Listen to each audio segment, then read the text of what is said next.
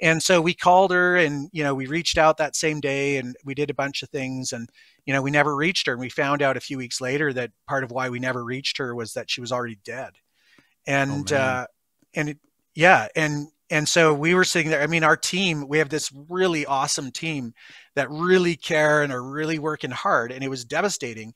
And so we took that and we dug into it instead of saying, oh, well, we did the best we could and she didn't pick up her phone.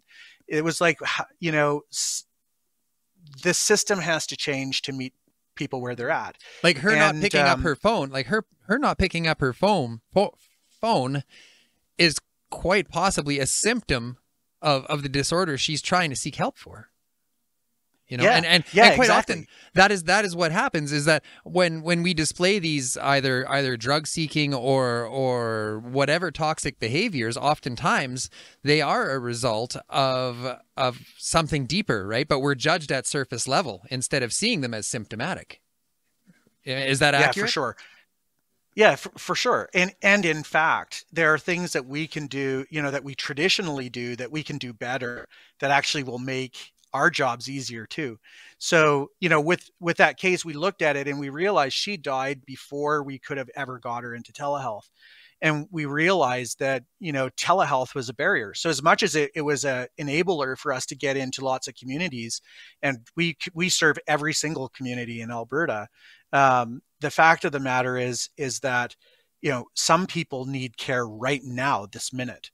And so we worked with Alberta Health Services and with the College of Physicians and Surgeons, because we have to follow the rules and we have to, do things that, within the regulations. None of us want to lose our licenses and things like that.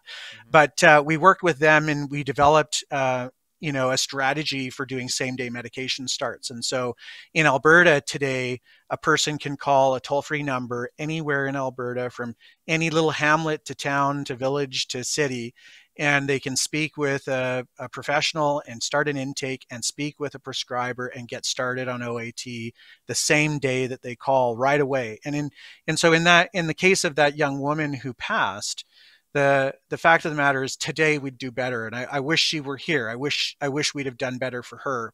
Mhm. But we learned from that. And so today, her addiction counselor, when she's there in the office, baby could just pick up the phone and immediately connect her with help.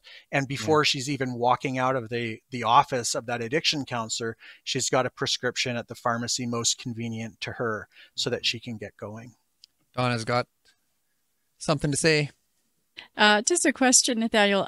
How long was this process? Like, the way that you describe it, it sounds like it happened relatively quickly.